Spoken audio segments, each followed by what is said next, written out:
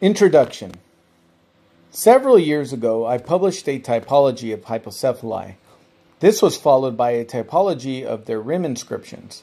I also published a methodology for interpreting hypocephali in their ancient Egyptian context. This method has 4 steps. 1. Use ancient Egyptian identifications of the figures from hypocephali. 2.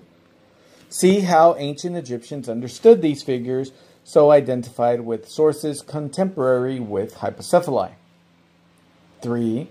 Determine again from contemporary sources how the figures are related to each other to determine why the figures might be placed as they are on hypocephali in relation to each other. 4. Match figures with texts relating to them. At the time, I completed only the first step. Part of the problem with the first step is that certain figures appearing on hypocephali are not clearly identified. For example, the figures appearing in the center of the 2 upper registers in types 3 and 4. For their identification, a different route must be taken, and what will be presented here should be viewed as a hypothesis for further testing. Astronomy. In this inscription around the Dendara zodiac, it is thrice called the heaven of gold. From this fact, A. von Leven suggests that the phrase heaven of gold, ein Terminus für runde Himmelsbilder. Hypocephali 2 are round, and Book of the Dead 162, which discusses how to construct them, says that they too should be made of gold. One certainly is, while others seem to be imitations of gold, such as bronze or yellow-colored linen. Can hypocephali be interpreted astronomically? Type 5 hypocephali certainly tend in that direction, but the majority of hypocephali fall in types 3 and 4. I propose to look at those texts in light of astronomical temple inscriptions from Esna and Dendara to determine if such an approach sheds any light on their decoration. Rather than start with an improvable hypothesis, though, I will start on methodologically solid ground. First, however, I will provide an overview of some basics of Egyptian astronomical concepts. I'm not interested in following Neogabar and Parker's footsteps to determine how accurately or inaccurately the Egyptians may have made star measurements, but we'll discuss what A. von Leven calls religious astronomy. At least some Egyptians seem to have an idea that when a person died, if the right rituals were performed, that person became an ach, a glorified effective spirit, which in Greek was called an angelos, or angel. This ach, because of an ancient play on words, was seen as the equivalent of an ich, one of the shining lights in heaven. At death, the individual would go to the field of reeds, which was the band of heaven just to the south of the Shineha, the path where the sun traveled, or the ecliptic, our zodiac. This band south of the ecliptic is also known as the band of Decans. The Deccan band is distinguished by its disappearance from the sky for 70 days at a time. This would happen as they set in the sky just after the sun and would last until they rose just before the sun. The 70-day period matched the mummification period. Thus, one's death date determined which decan one was in, which might be one reason why Deccan clocks are found on the lids of Middle Kingdom sarcophagi. Decans that did not appear in the sky at any given time were identified with the demons.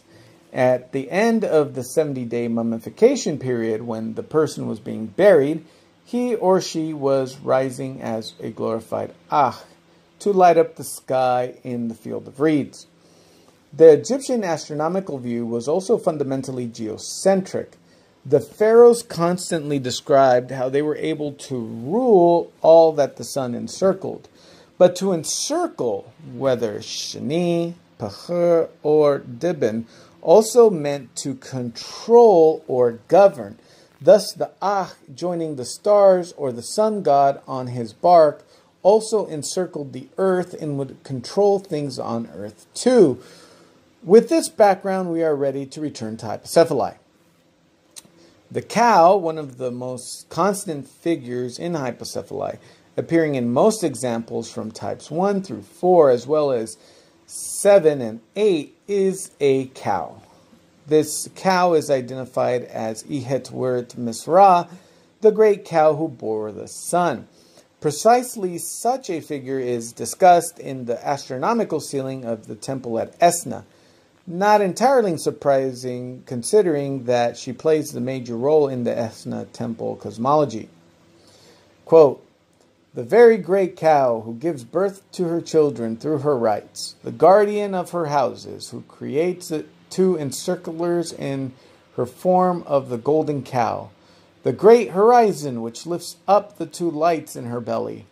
She has driven out darkness and brought light. She has lit up Egypt by what came forth from her.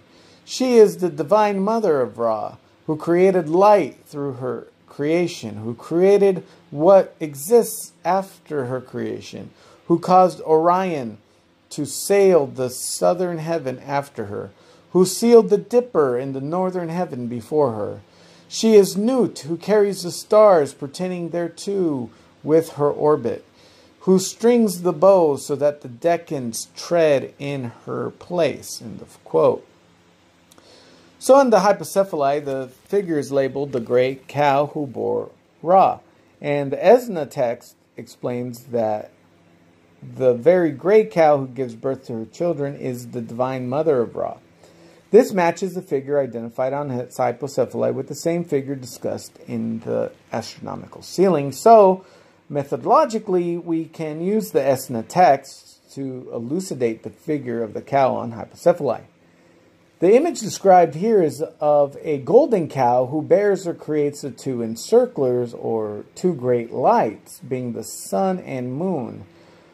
These drive out darkness, bring in light, and lighten the land.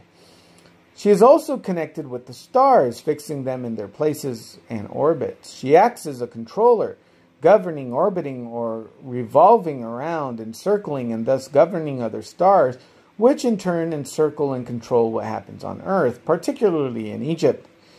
She is explicitly connected with the horizon, but at the same time, since she has driven out darkness and she has lit up Egypt, she is identified with the sun.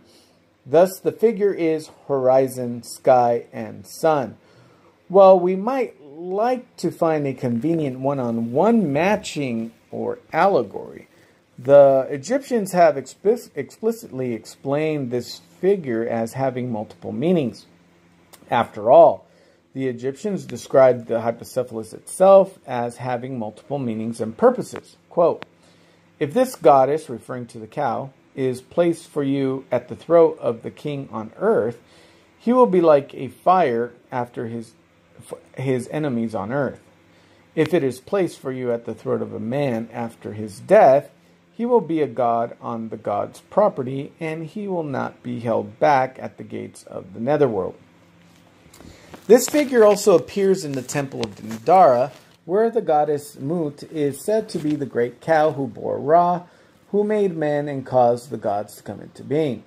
Hathor, who as Hehu gives her a Nemes crown, is also described as the mistress of all the gods, the great cow who bore Ra, who commands the processions of gods and men. Thus, in Dendara, as in Esna, the great cow who bore Ra is equated with creator goddesses, who create and thus command gods and men. The astronomical connection is not explicit here. U. Verhoeven has argued that various aspects of cow goddesses are intertwined. 1. The great heavenly cow as firmament and cosmic-oriented space. 2. The Ihet cow, that represents the sun god and places him on her head. The 3, the running or lying ehet cow, which bears the sun. And 4, swimming ehet cow, which places the child between her horns to transport it through the flood. Having worked out one astronomical connection using ancient Egyptian identifications, we can at least look for others. Behind the cow on Hypocephali is a female figure with a glyph instead of a head. The glyph is a circle containing a wedja eye, which reads Irit Ra, the Eye of Ra. This figure should then be identified with the Eye of Ra, a term which identifies dozens of female deities.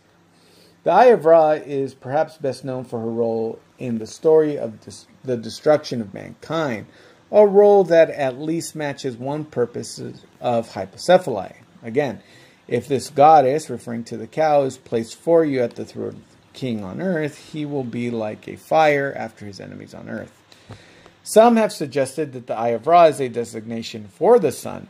In Esna, she is described as follows, quote, "Hail, children of Re, who appear when he sets, the primordial council of the gods who encircle in his footsteps every day, the living souls of the gods every day when they encircle in the Eye of Ra, messengers in cities and districts who shoot arrows from their mouths against those whom they see from afar." End of quote. The children of Ra appear to be certain stars. A. von Leven claims that they are the Decans, which makes some sense, but one would expect that if they were encircling the earth in the footsteps of the sun, that they would follow the same path in the sky that the sun does, which would make the stars the zodiac rather than the decans. Von Leven would also like to amend the text to say that the children of Re come forth from the Eye of Re, changing Pecher to Perur, citing a parallel text and claiming that Pecher Gabe auch keinen Sinn. The reading significantly changes the astronomical understanding of the passage and the identification of the astronomical aspect of the Eye of Ra. If the verb is pecher, to encircle, then the stars encircle in the Eye of Ra, making it the sky. If the verb is peri, to come forth or helialically rise, then the stars come forth from the Eye of Ra, making it the horizon. The form of the verb given as perur is problematic, as that form can only be a second tense, but von Leven gives a better solution in the footnote, suggesting that the per sign was mistakenly written as an R, which would give the expected reading of per rather than perur. Here again, we see the same multiple identifications with the Eye of Ra being either the sun and the sky or the sun and the horizon. The same possibilities outlined for the cow in front of the figure. This matches a passage in the Book of the Dead 17 where the cow who gave birth to Ra is said to be the Eye of Ra. The four-headed figure. The central figure from Hypocephali of type 3 and 4 also makes an appearance in Esna. Here, however, Hypocephali do not make a consistent identification, but the Esna texts give us something else, a description. Not as solid as an identification, but still fairly distinctive since four-headed figures are less common. There are four texts which discuss this figure. The first description is Esna 4:31. The king, the noble image, chief of all the gods, Khnum Ra, Lord of Esna, the great globe that appears in heaven, who crosses the skies, a manifestation with four heads on one neck, the hidden one, whose form none knows, who comes forth from the abyss, that appears in flames, the great flyer in heaven, whose might is greater than all the gods, whose rays bring earth to the highest heaven. The second description is Esna 4:05. Ra is shining in the east to mount to the highest heaven. He flies and shines without clouding. Khnum, Lord of heaven, who shines within it, who lightens heaven with his rising, who makes the stars shine when he sails in the sky to the horizon. His two lights are opposite his holy place. He has united with the divine God in his name of Khnum the Great, shining in unknown word, who unwittingly crosses heaven and places himself in the horizon as a manifestation with 4 heads on 1 neck, his holy image being Sobek, victorious and expelling Wamemti in his moment. He moors in the land of the living. He returns from heaven on earth daily to unite with the global image, with the noble image. End of quote. The third description is Esna 441.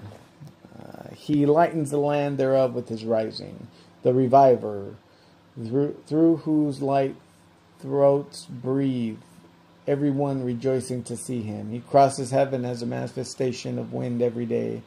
In his perfect form of a fourfold manifestation of 4 heads on 1 neck, he stops in his procession at noon, creating and standing and sitting of the manifestation of the gods in the temples, and the manifestation of Osiris on the 6th day. He slaughtered the rebels. He smote Apophis. He caused his enemies to cease existing. If he exists, eternity exists. If eternity exists, he exists. For eternal is his name. End of quote. The last description is Esna 449. The gods and goddesses are happy. The people praise his face. The chief of the temple stands at noon with 4 heads on 1 neck to create standing and sitting for those guarded in the shrines by his command when he was vindicated against Apophis. He caused his enemy to cease existing. His rays controlled the banks of Horus, making those who breathe live by seeing him. End of quote. Thus, the figure is connected with the highest heaven, being the highest who crosses heaven. He thus encircles and controls everything beneath him, as well as creating the gods, and thus he is Lord of heaven and chief of all the gods. And his might is greater than all of the gods. Though he is the hidden one, whose form no one knows, yet he makes those who see him live. He is depicted as the sun, and yet the sun and the moon are 2 lights that belong to him. The 2-headed figure. The central figure of the top panel also has no clear and consistent name in Hypocephali and does not appear in Esna, but something very much like it appears in the Dendara zodiac. That something is a 2-headed figure holding a staff. He is identified as Paneter Ndua, the god of the morning, or Venus. He, along with Mercury, is conspicuously absent from Esna, although the 2-faced headed figure is the standard representation of Venus in the Ptolemaic period. Even at this time, the iconography is not consistent, nor is it clear that the name of Venus changed from Sabah Da, the star that crosses, or simply Da, the crosser, to the later name of Paneter Ndua, the morning star. The sons of Horus. Off to the side of the cow are the 4 figures named in Hypocephali as Imseti, Hapi, Duamutef, and Kebesinuef, the 4 sons of Horus.